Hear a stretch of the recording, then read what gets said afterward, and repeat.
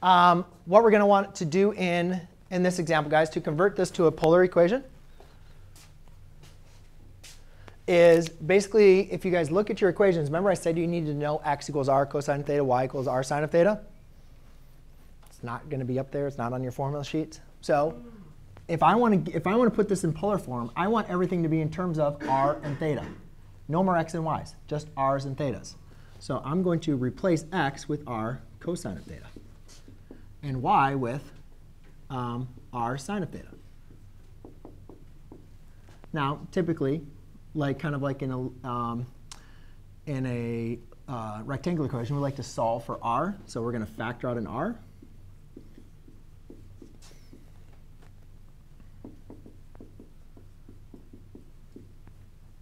And then we can just say r is equal to 7 all over 3 cosine of theta plus, sine of theta. And there you go, done.